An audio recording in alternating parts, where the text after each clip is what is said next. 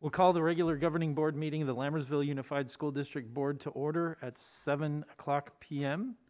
Please note that this meeting is being recorded. At this time, please take a moment to silence or turn off your cell phones. Also, if anyone is here would like to address the board about a specific agenda item and or during public comment, please fill out a blue comment card so that we know to call upon you. Item 1, Pledge Allegiance. Trustee Pombo, would you lead us in the pledge?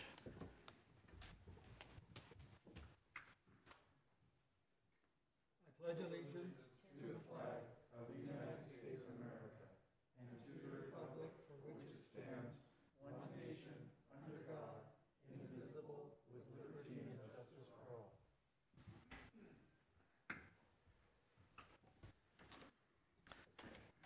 Item 2, roll call, please. Lisa Boulay. Here. Colin Clements. Here. Benita Daniel. Absent. Stephanie Olson. Here. David Pombo. Here. Sunita Jathendra. Absent. Thank you. Item 3, approval and or corrections to the agenda. There are none. Move to approve the agenda. Second. Based on a motion by Trustee Olson and seconded by Trustee Belay, all in favor? Aye. Opposed? The motion carries. Thank you. Item 4, committee reports. A, District Advisory Committee, Trustee Pombo. Nothing to report. Item B, District English Language Advisory Committee. The DLAC committee was held on January 20th at 6:30 p.m. The meeting was virtual and covered a discussion of the summit of LPAC and a review of the components of the Local Accountability Plan, or LCAP. The next DLAC meeting is scheduled for April 14th at 6:30 p.m. and it is currently planned to be virtual. Item C, Education Committee, Trustee Pombo. The next Education Committee meeting will be held on February 15th at 6:30, and it will be virtual. Thank you. Item D, Facilities Committee, Trustee Olson. The next Facilities Committee meeting will be held tomorrow, February 3rd at 6:30 p.m. here in the district boardroom. Thank you. Item E, Policy Committee. I would remind the board that given all that's going on, we decided to postpone policy actions unless necessary, and we'll reevaluate in March. Item F, Safety Committee, Trustee Pombo. The next Safety Committee meeting will be held on February 16th at 3:30 at the PDC. Thank you. And Wellness Committee, sir? The next Wellness Committee meeting will be held on February 23rd at 3:30, and it will be virtual. Thank you. Item 5, Governing Board Reports. Trustee Olson. On Saturday, January 22nd, I was honored to participate as a speech and debate judge to assist Coach Leighton Scott of Mountain House High in fulfilling the quota of judges needed. And it was a wonderful day. I judged some Lincoln Douglas rounds and some dramatic interpretation rounds and some original oratory, and it was very impressive. Last week, I attended the Mountain House High School boys varsity basketball game against Grace Davis. It was a very decisive victory, and it was wonderful to see the team having such great success. Last Saturday, I was the guest of honor at the Roar Academy's production of Lion King held at the town hall, and it was really impressive to see students in Mountain House doing an extracurricular activity that we also encourage at the high school with drama, and they sang well, they acted well, and they were doing it in masks, and so that was a wonderful time. And to conclude my report, I just wanted to say congratulations to HOSA for taking first place in every category at their area leadership conference. I find that very impressive. When I attended their white coat ceremony last winter, they impressed me then, but wow, first place in every category is amazing. And then I just wanted to wish all the incoming freshmen next year good luck in picking your classes, because I know that's what they're doing right now. And that concludes my report. Thank you. Trustee Belay. First, I want to congratulate the 5th grade students at Bethany on their graduation this afternoon from the DARE program and their pledge to be drug and alcohol free. On January 2nd, I joined Trustee Olson in judging the Mountain House High School speech and debate students for their local tournament. And it's been a few months since I've judged, but boy, they have come a long way in fine-tuning their speeches and their debate arguments. I know they have state qualifiers coming up, and I wish them the best of luck. On January 26th, I went to the Mountain House High School men's and women's wrestling match. This was the first time I've ever been to a wrestling match, and I loved it. It was exciting. I'm impressed with the agility of those kids, their technique and their strategy, and just how they didn't give up. So, and that's the end of my report. Thank you, Trustee Pombo. I would just like to thank all of our students, families, teachers, administrators, and district staff for continuing to power through this time that we're having with the pandemic, and wish everyone the best. And that concludes my report. Thank you very much. I was very sorry that I couldn't arrange my schedule to be able to judge at the debate tournament. I think this is like the first one that I've missed. But thank you very much for all the support that you guys provide. Item 6, receiving a public comment.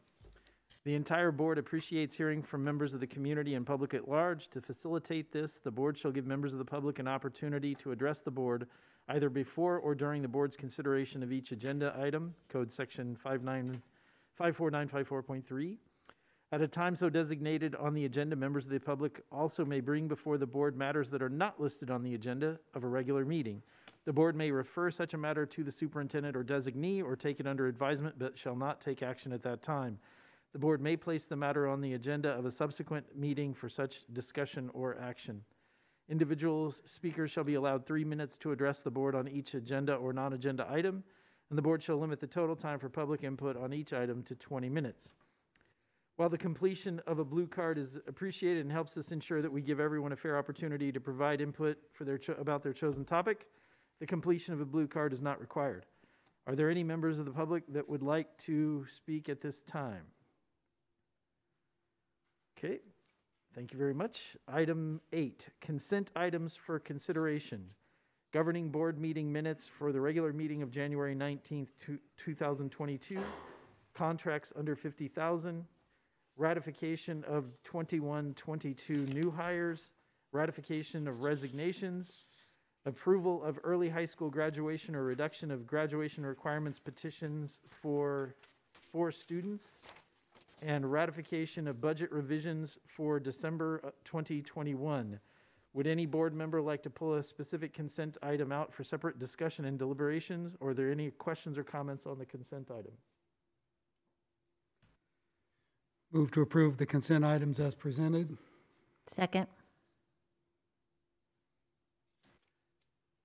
Based on a motion by Trustee Pombo and a second by Trustee Belay, all in favor? Aye. Opposed? The motion carries with 4 ayes, no nays, and 1 absent.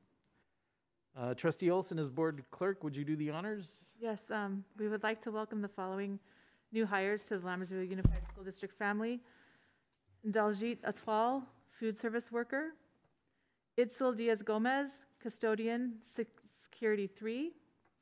And Nasiba Faizyar, instructional aide, noon duty supervisor, and I apologize for any mispronunciations, but welcome to the family. Welcome. Thank you. Item 8, district administrative reports. Item A, superintendent's report. Dr. Nicholas? Yeah, thank you. I'd like to introduce Dr. Pablo Ortega to the podium. Behind the scenes, he and I have came up with a brainchild inspired by a county superintendent's meeting. First of all, let me tell you a little bit about Dr. Ortega. We have an award-winning early college pathway program. It has over 120 kids, I believe, benefiting from it over a 4-year cycle. We've already graduated multiple kids from high school with AA degrees, AS degrees, along with Mr. Faubert, principal of Mountain House High School, Mr. Ortega, his old partner in crime, who's now retired, Dr. Jesse Garza-Roderick. They have been extraordinary partners for us in this community and for our high school and for our kids. So he's a good man. And opportunity came up about 3 or 4 weeks ago at a county superintendent's meeting where 5 locations for a free COVID PCR testing site were distributed throughout San Joaquin County, and one of the sites chose not to participate anymore. So I had contacted Dr. Maggie Park, who is the public health officer for the county. She called and said they would be more than happy to consider Mountain House as a site. So we, as a team here in our district, thought about some areas where we thought might be a good place to have a testing site. We knew that might draw a lot of cars. And one of the members of the team suggested the parking lot at Mountain House South campus of Delta. So we quickly drove out to our good friend Pablo and suggested this as an idea. And Pablo, being a can-do person, said, well, let me check. Let's see what we can do. A couple of days later, we got approval through the president of Delta College, and we began to put together a logistics team. So Pablo's here tonight to talk a little bit about how the testing process is going to work at Delta logistically for the board. We are going to send out this. This is a draft of a flyer, but something very similar to this flyer will go out through all our media sources, school site websites, district websites, Facebook page, such, just to get it out. And this will help out Dr. Maggie Park's role as public health, Delta and Lammersville working as partners and showing our community that we have a great partnership with Delta and helping out people who want to know if they have a positive test. You want to talk about the program? Thank you, Dr. Nicholas. I appreciate that. So first, let me say thank you to you and to Lammersville School District. You guys have always been partners with us, and we appreciate the collaboration over the years and continued collaboration. So just a little bit about the logistics. What we did is we were able to work with the county, Lammersville, and also Fulgent Genetics. And that company has then allowed us to put drive-through COVID testing at the Mountain House campus. It will take place only on Mondays and Fridays. We have a soft launch that's going to take place this Monday coming up, just to make sure everything's good to go. It is by appointment only, and there's actually a link, QR code there that they can use when the flyers are distributed. And the reason we're doing it by appointment only is to control the flow, but the projections are that each of those days we could, if all appointments are filled, go up to 1,000 people service, which is really good for our communities. So we're really excited about that. Plus, at our campus, we work remotely Mondays and Fridays, but we are open to the public from 8 to 5 on Tuesdays, Wednesdays, and Thursdays, which means that both populations won't interact with each other. So that's safe for all of us. And so we're really excited about the partnership. I don't know if there's something else you wanted me to cover, but we're just excited that you folks are collaborating with us through the guidance of Superintendent Nicholas. No, it just basically we've been waiting to be able to announce this. This has been moving rapidly. Officer Bob, the chief of staff of the police department at Delta, his last name is Picardo? DePiro. Mm-hmm. He also is making sure that everything's lined up right, following the every T is crossed and I's dotted. So we have a lot of really good people supporting this. This is really, it was an opportunity, and we kind of just decided, you know what, we can help out the community. There's really no benefit for Delta Mountain House campus other than they're helping out the community. So again, kudos to Delta, the acting president, and Dr. Ortega for this effort. Acting president, so sorry, Kirk. No, go ahead. Our acting president is Dr. Lisa Aguilera Lawrenson, and she was really excited that Kirk approached us with this opportunity. And in fact, for us, being a very bureaucratic institution, we had to go through an MOU process to get Fulgent to sign and us to sign. Certain stipulations needed to be met. It needed to go through legal.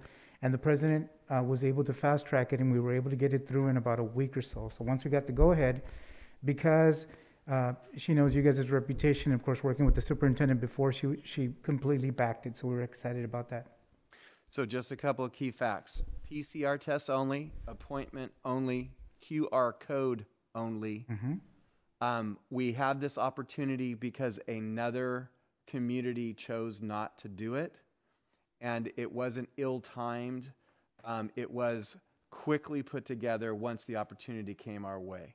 And so we hope that all of Mountain House and the greater community around, if need be, can utilize this resource. Absolutely. Any questions or comments by the board? Just wanted to say thank you for all the work that you all did and for the approach you took to make sure that it's well prepared and ready to execute well, knock on wood, everything goes smoothly. But thank you so much for this opportunity for our community. And I want to thank you also, and for everybody that had a hand in streamlining this and making this happen. Just to have one question, is there an end date to this, or is it, are we riding this Omicron bubble and then it's going to end, or is it we'll reevaluate in a few weeks? We'll reevaluate, but we're set for June as the okay. end date.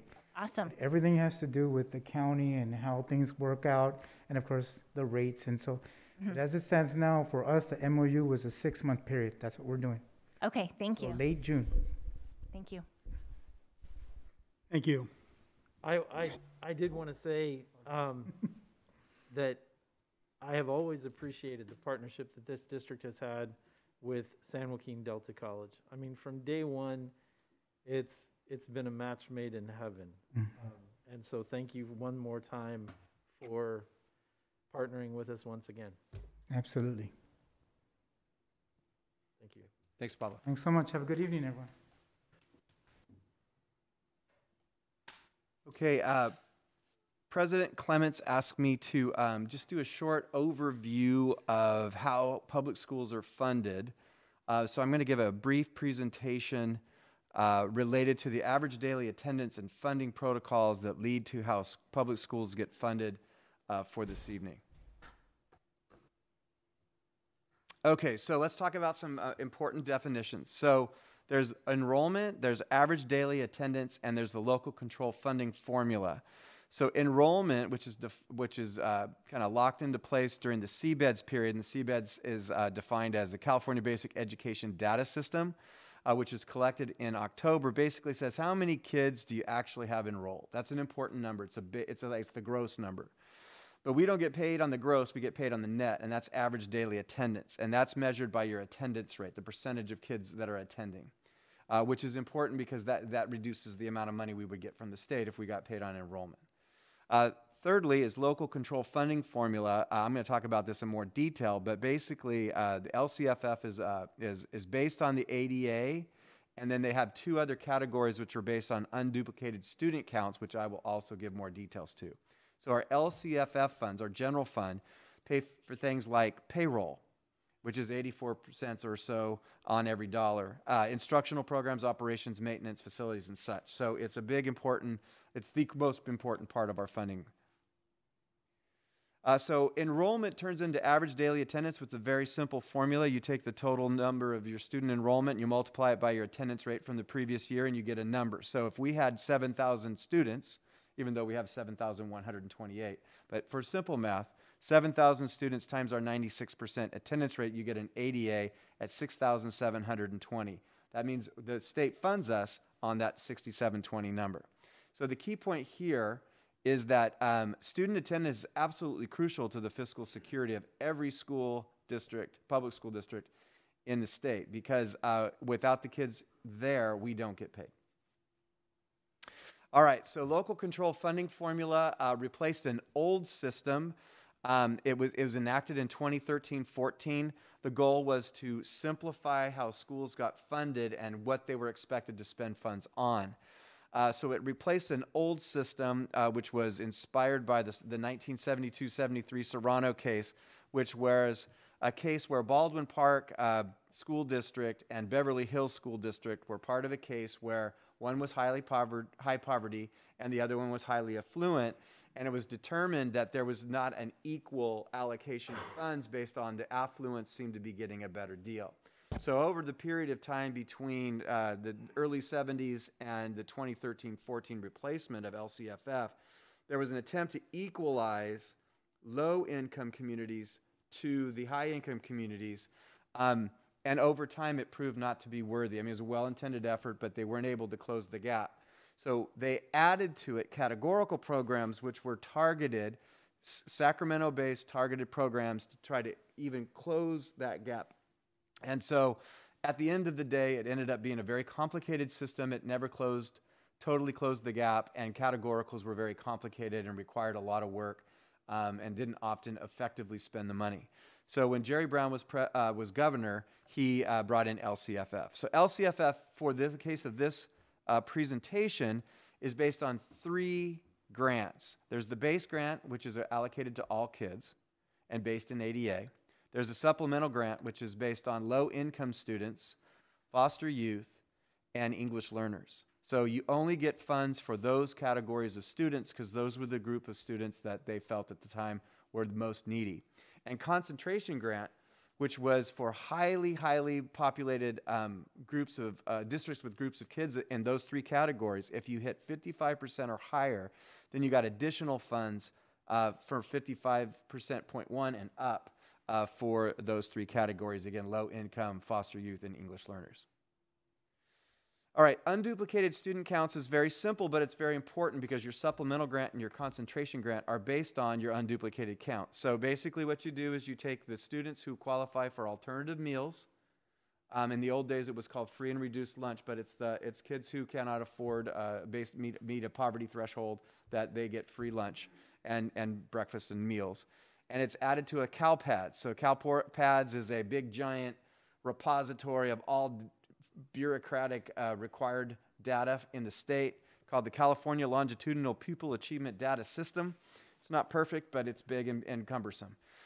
So the alternative meal applications go into the CalPADS, and then the CalPADS decides what your funding levels are, and that's applied to your supplemental grant population and your concentration grant population.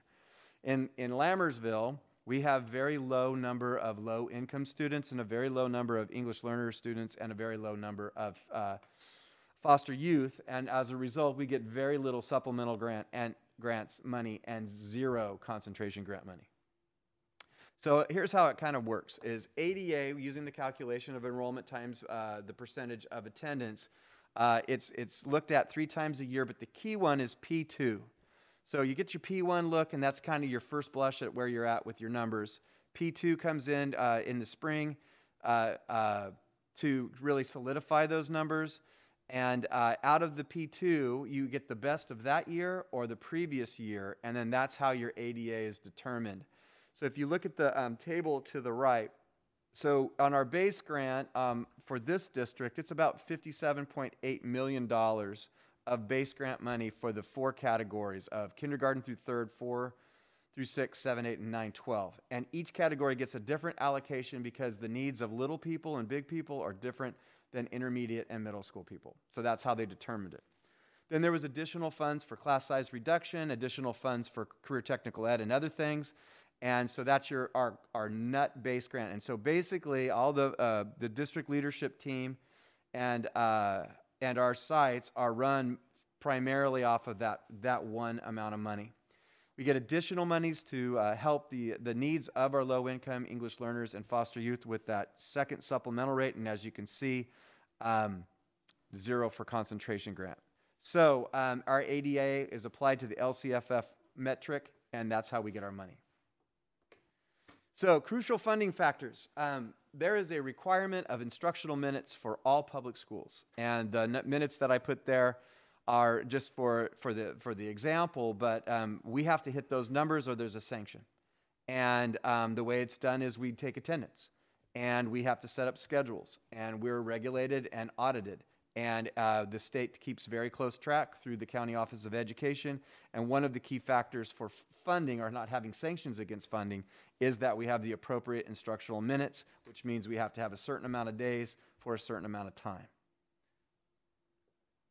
So in the end, what's really most important about this is that I gave you the structure of how we get funded and some of the bureaucratic and statutory rules. But at the end of the day, what I would like the board and the community to understand is we don't have the authority to take unilateral action based on what we want to do based on circumstances on the ground. Sacramento sets the standard. We follow the standard. We are audited and overseen by the county Office of Education and the state, and we have to submit reports yearly, and the board knows we bring them forward for approval. We can't just change to distance learning. That would be a violation of the Ed Code. We can't change the start or end date of the school year without going through a process and negotiations with our bargaining unit, the Teachers Association. And classified. Would be the teachers in this case, but there would be a professional courtesy expectation with the classified. We can't change when students attend school. We can't change the minimum number of instructional minutes. We can't change the length of the school day or year. We can't change the length of holiday breaks. And we can't extend the school year without going through a process and without risking violating the ed code, which is where a sanction would come from. And we can't violate the teacher's contract because we can't change working conditions without negotiating them, or we'd be end up in the Public Employee Relations Board, PERB. So it's a very, very complicated thing to have to go through, which is why we prudently follow the rules and we follow them to the best of our abilities. So I give a hypothetical unified school district example. So at HUSD, if they were to say add 10 days to a holiday break, and their average daily attendance for every day is 2.5 million, then they would put at risk over those 2 days by extending a holiday break by 2 weeks, $25 million. That's a significant amount of money. In our case, if we were to arbitrarily or capriciously decide that we're going to extend a holiday break or we're going to change this or change that, and we put at risk daily ADA funding from the state by violating the ed code and the rules, in this example, the 10-day extension would cost our district approximately $2.6 million from the general fund. So a massive and significant amount of money. So the conclusion to the average daily attendance and how schools get funded and why we follow the rules the way we do is, for us, every dollar counts. Our LCFF base grant is amongst the lowest in the region. So the amount of money we get to our district is low. We don't receive much in supplemental grant, and we receive zero in concentration grant. We have to follow the ed code, the state regulations, and in all circumstances where it applies, the union contracts. And we have to meet a state statutory requirement for instructional minutes. And as a result, we have a lack of flexibility to change the calendar, change the school year in a unilateral way, or without having to go through a lot of dangerous steps. And so my final conclusion is any violation of the ed code and state regulation jeopardizes our LUSD funding, of which we don't get a lot, so we have to protect it because every dollar counts. Mr. President, that's my presentation. Any questions or comments from the board? Yes, Mr. President. Dr. Nicholas, going back to the LCFF funding formula and base and concentration grants, it's true that our district gets a little more than half of what some of our neighboring districts get per student because we get very little of the supplemental grant and none of the concentration grant. Is that correct? That is correct. And in fact, the example, I had originally had it in here, but I was kind of moving into a tangent. The best example is with the money that came in from the state and the feds related to COVID relief, in comparison to the largest school district in San Joaquin County, which has 40,000 kid urban district, Stockton. These are approximate numbers. We received about $600 per kid, and they received about $6,000 per kid. 10 times as much. So when you hear that, it's not as extreme with LCFF, but you just have to really look at it. The funding is going for kids who are poor. The funding is going for kids who don't speak English. The funding are going to kids. The additional funding is going to kids who have no home or who have no core family unit, and that's the intent. So when we don't have those numbers, we don't get those funds. So we are expected to deliver high-quality education to our students and our education community based on the money we get. Just to expound on that a little bit, I've often heard people refer to LUSD as an affluent district, and we're affluent, I guess, in some ways, but as far as educational funding, we are far from an affluent district. Yes, how I would answer that is the funding we receive from the state, we are not affluent based on that. We are given an adequate amount of money to run a district. What we try to do is we have no lurching, no jumping around, and when we implement something, we do it to fidelity because we couldn't afford to start too many things to jump to the next thing, which a lot of districts do. So we have to have fiscal discipline and intellectual discipline to run the district. Thank you. Any other questions, comments? Just one question about ADA. Do the percentage that they calculate, does every absence count against that, or are there excused absences that don't? Okay, so unexcused absences count against, excused absences count for. I got to double check my math. Okay, so everybody knows it besides me. Thank you. So I apologize. So so attendance rate is you have to be at the school and get credit for being at the school.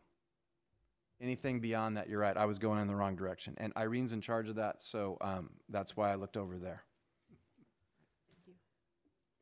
So I really want to thank you, Dr. Nicholas, and district staff for your patience. You've presented this a number of times. And this time, I promise, this one in the last board meeting, we broke it up into 2 steps, but I will remember these meetings and be able to refer the public to those meetings and those date and time stamps so that when there is a discussion about these issues, I can refer them to the facts. So thank you for your patience. I really appreciate your going over it yet again. I mean, because the entire board, we know this, but I needed it to get out there one more time, so thank you. And then, just the last thing is I have some good news for the board. And that is, this evening, we have 3 members of our district leadership team who are being acknowledged by ACSA, which is the Association for California School Administrators. So we will bring them in person and do this officially, but since tonight it's being announced, Heather Sherburne has been named Curriculum and Instruction Administrator of the Year. Heather Sharp has been named the Middle Grades Principal of the Year, and Jason Strickland has been named Elementary Co-Administrator of the Year for Region 7 of ACSA. So we will preemptively say congratulations to them and celebrate them at another meeting. Nice. And Mr. President, that is my report. Thank you very much, Dr. Nicholas. Item B, District Maintenance and Operations Report. Good evening, thanks for having me. Our staffing challenges have gotten slightly better over the last couple of weeks since the last board meeting. We had quite a few people come back, but we still have a couple holes to fill in here and there.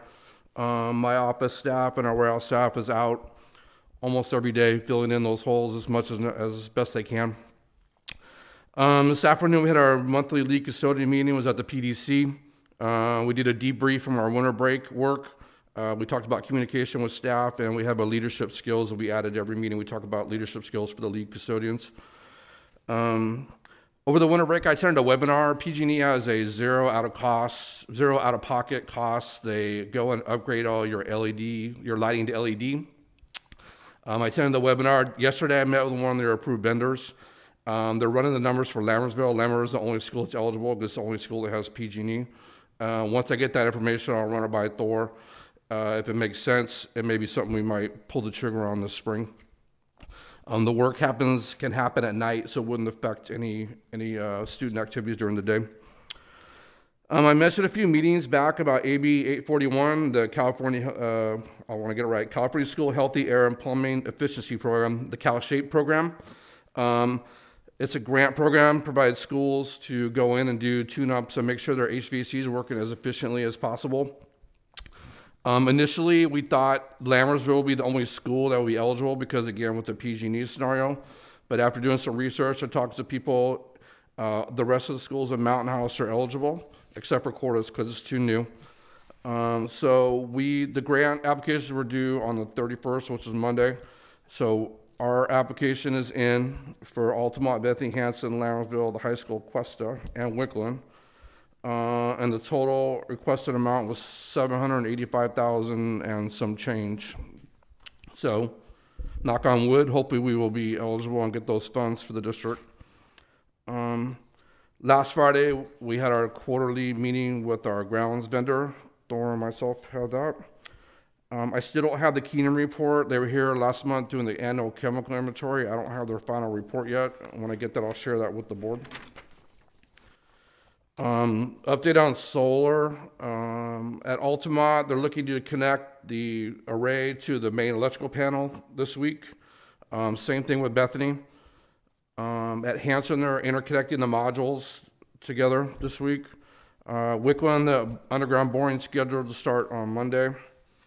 And at Cuesta, they're doing the steel and the module installation now. And Lammersville is already done, and the high school is already done. So, upcoming items, I'll be at the facilities committee meeting tomorrow. I'm going to training the week of the 14th. It's in Folsom. It's on the Metasys system, which is our building automation system for 4 or 5 sites: high school, Hanson, Cordis, Cuesta. We've never been to, no one in the district ever been to it's like factory training, no one's ever been, and we have a lot of HVAC issues that need help, so I'm gonna go to a week-long training for that. Staffing, we only currently have 1 opening at Bethany. I checked this afternoon, we have 4 applicants, so I emailed HR, and we're gonna try and interview for that position next week. And that's all I have. Happy to answer any questions. Any questions or comments by the board? Thank you all. Thank you very much, Mr. Legrand. Item 9, action items. Item A, consider approval of 2021-2022 inter and intra-district transfer requests. Staff report? None. Move to approve 2021, 2022 inter and intra-district transfer requests. Second. Based on a motion by trustee Olson and a second by trustee Belay, all in favor? Aye. Opposed? The motion carries with 4 ayes, no nays, and 1 absent. Item B, consider approval of the 2022-2023 inter-district transfer request. I'm assuming no staff report. Move to approve the 2022-2023 inter-district transfer requests. Second. Based on a motion by trustee Pombo and a second by trustee Belay, all in favor? Aye. Opposed? The motion carries with 4 ayes, no nays, and 1 absent. Item C, consider approval to adjourn from regular session to open public hearing on collective bargaining proposals. Item 1, California School Employee Association Chapter Number 873 CSEA Initial Proposal to LUSD. And item 2, Lammersville Unified School District LUSD Initial Proposal to California School Employee Association Chapter Number 873 CSEA. Did I get? Is that correct? Okay. Sorry. Staff report? Yes, items C, D, and E are the formal process of the board accepting the Sunshine proposal from CSEA, and which will allow us to formally begin negotiating with our CSEA bargaining unit. Move to adjourn from regular session to open public hearing on collective bargaining proposals. Second. Based on a motion by trustee Pombo and a second by trustee Olson, all in favor? Aye. Opposed? The motion carries with 4 ayes, no nays, and 1 absent. We are now in public hearing on the 2 collective bargaining proposals as discussed.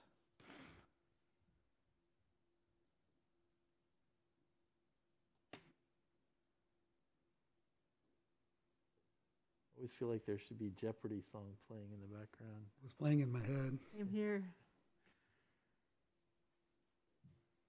Okay, item D, consider approval to close public hearing and return to regular session. Move to close the public hearing and return to regular session. Second. Based on a motion by trustee Olson, a second by trustee Belay, all in favor? Aye. Opposed? The motion carries with 4 ayes, no nays, and 1 absent. Item E, consider approval of sunshining initial collective bargaining proposals for the 2021-2022 school year. 1, California School Employee Association Chapter 873 CSEA Initial Proposal to LUSD. 2, Lammersville Unified School District's LUSD Initial Proposal to CSEA. Move to approve sunshining initial collective bargaining proposal for the 2021-2022 school year. Second. Based on a motion by trustee Pombo and a second by trustee Belay, all in favor? Aye. Opposed? The motion carries with 4 ayes, no nays, and 1 absent. Item 10, information and discussion items. Subpoint A, annual San Joaquin County School Board's dinner. Staff report? Yes, and what hope is a sign of things to come. An in-person traditional event is being held by the San Joaquin County Office of Education. The board's dinner at the Brookside Country Club on Thursday, March 3rd of this year, 2022. I've been asked to find out if board members want to attend, and I also have the great pleasure of letting you know that you can have a choice of chicken marsala with mashed potatoes and creamy mushroom sauce, or basil crusted Alaskan salmon with fennel scented rice and bruschetta tomato relish, and jumbo, this one's cut off so I'm going to make it up, jumbo 5 cheese ravioli and sun-dried tomato pesto. So do we have, you can also email Noel, but we need to confirm the number and the dinner requests. I would like to go, and I will have the salmon. I will also have the salmon. But she's not going. Yes, I am going. Just kidding. I'm going and I'll have the chicken, please. I plan to attend and I'll have the steak.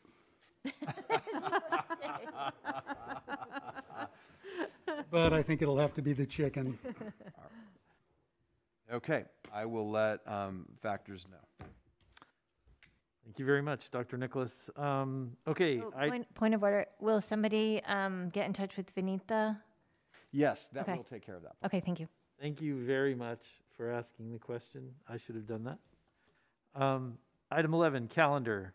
Mr. President, we have 2 dates on here that have last year's year, so all the dates are 2022. I apologize. Everything else is correct on those? Yes. Thank you. Yeah, it would have confused me when I got there. Subpoint A, Thursday, February 3rd, 2022, the Facilities Committee meeting at 6:30 will be live here in the District Office Boardroom. That's tomorrow. Monday, February 14th, 2022, District Holiday, President Lincoln's birthday and Valentine's Day. Tuesday, February 15th, 2022, the Education Committee meeting at 6:30 p.m. It is a virtual meeting. Wednesday, February 16th, 2022, the Safety Committee meeting at 3:30 p.m. in the Professional Development Center. Wednesday, February 16th, 2022, the next regularly scheduled Governing Board meeting at 7 p.m. here in the District Office Boardroom, currently scheduled to be live. Monday, February 21st, 2022, District Holiday, President's Day. Wednesday, February 23rd, 2022, Wellness Committee meeting at 3:30 p.m. will be a virtual meeting. In a few moments, we will adjourn to closed session where we will be discussing Public Employee Discipline Dismissal Release Complaint, Government Code Section 54957, Conference with Labor Negotiators, Government Code Section 54957.6, Conference with Real Property Negotiators, Government Code Section 54956.8, and Conference with Legal Counsel, Anticipated Litigation, Government Code Section 54956.9. I will now entertain a motion. Move to adjourn? Second. Based on a motion by Trustee Pombo and seconded by Trustee Olson, all in favor? Aye. Opposed? The motion carries with 4 ayes, no nays, and 1 absent. We are now adjourned to closed session. Thank you very much, everyone. Thank you.